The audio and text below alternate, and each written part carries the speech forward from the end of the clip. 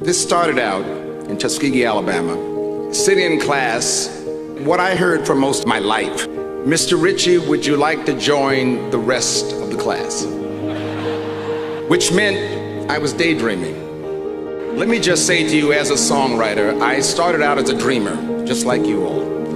I started out as a kid who had ideas about the way the world should be, but I thought for a moment, how do you tell the world what's on your mind?